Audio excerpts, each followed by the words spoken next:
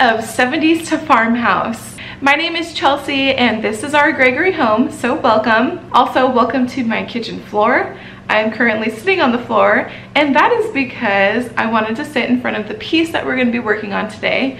So this piece is a vintage Thomasville buffet or dresser. I think it's more of a buffet than it is a dresser, but it has some really cool shelves on it and some really cool drawers.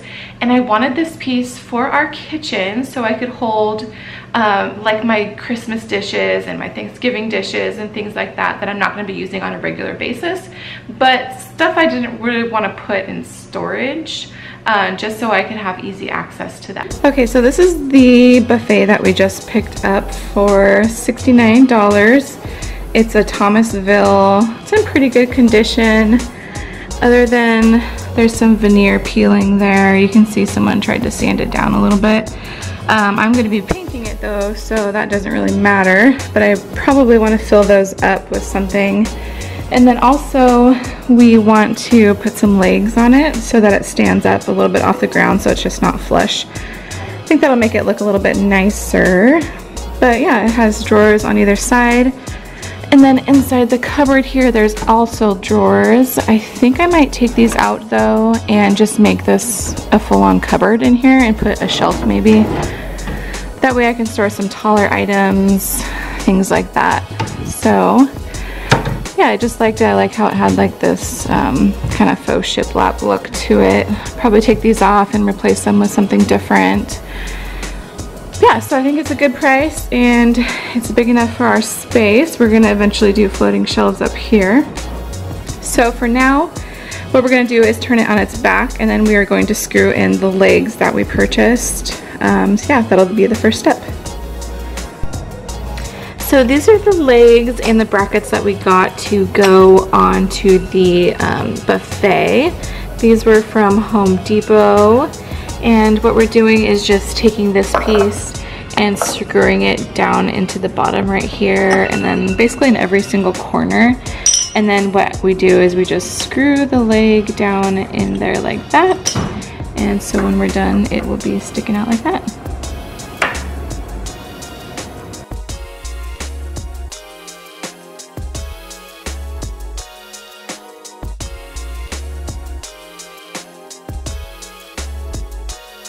Okay, so the legs are on and we put it back where it goes. So you can see it just kind of raised it up a little bit.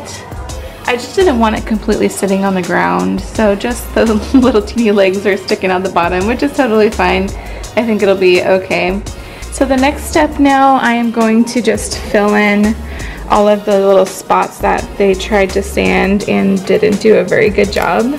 So you can see the veneer is just kind of coming off a little bit. So I'm just going to patch up those areas, have to pull off some with some wood filler, and then I will sand it down a little bit and get it ready for paint. The wood filler I'm going to be using in this is this Minwax color changing wood filler, and it goes on pink and then turns, you know, like the light brown color when it's dry. I'm just going to use a little spackling knife to put that on so it goes on nice and smooth, and then it'll be ready.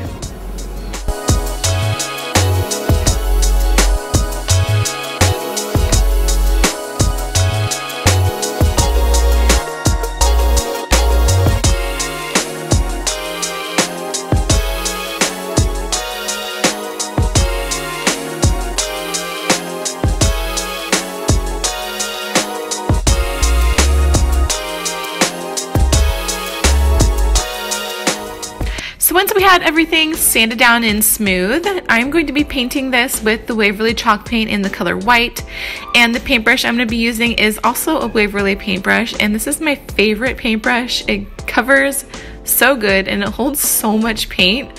I just love it. It's one of my favorites. I use it on every single project. I make sure to clean it out really good afterwards so I can reuse it.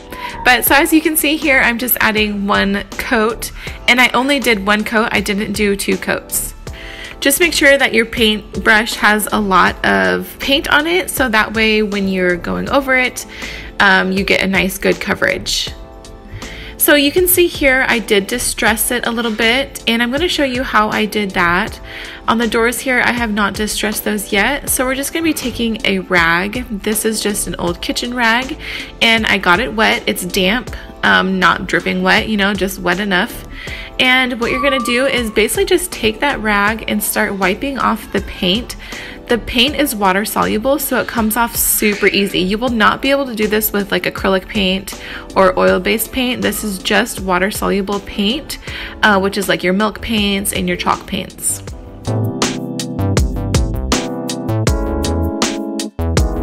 So this is what the doors look like after I distress them a little bit using that wet distress method. So now there's two different options you can do. You can just leave it as is and then use a clear wax. However, I'm going to be using the antiquing wax, and I'm going to show you how I do that. So I'm just going to be using the littlest paintbrush there and the antique wax from Waverly. And you're just going to dip your paintbrush in, and you are going to paint on the wax. It's gonna look a little scary at first, but it's pretty cool. You just wipe it right off and it really gives it an antique look. So you can see here I'm painting that on, and then I'm just going to be taking that same wet rag and I'm just going to slightly be rubbing that off a little bit, leaving it in the corners and at all the crevices of the buffet, so it gives it a nice antique feel. Now if you don't end up liking this, you can use a wet rag and wipe down as much as you want. However, I wanted mine to look pretty old, so I'm adding quite a bit of that wax.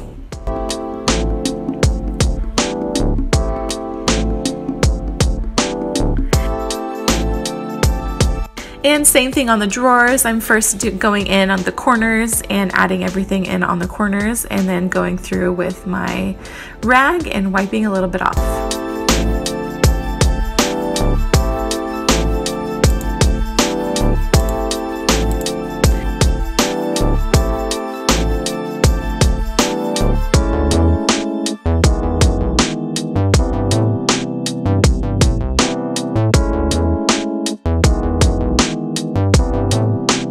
Now the top was a little tricky. What I do is I usually just go on the edges, on the corners, and then just a little bit in the middle, and you can see I'm just basically wiping all that off, but also spreading it throughout the entire buffet so that the wax gets over everything. So you guys, here is the finished buffet. I think it turned out so good. I mean, it like exceeded my expectations. I mean, I knew it was gonna look good, but wow, I think this looks awesome. I could probably resell this thing for hundreds of dollars, but I love it so much, I'm gonna keep it. And also, I did create a video on how I made those floating shelves, and so I'll link that above for you guys.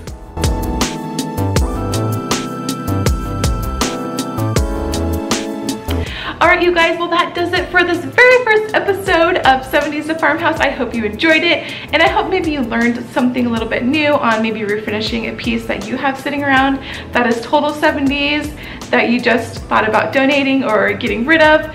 But you guys, a little bit of elbow grease and you can make something amazing. Alright, well thank you so much for watching. Remember to hit that subscribe button because we're going to be doing tons and tons and tons of new episodes on this series. Remember to always be creative, be unique, but most importantly be yourself, and we'll see you in the next video. Bye guys!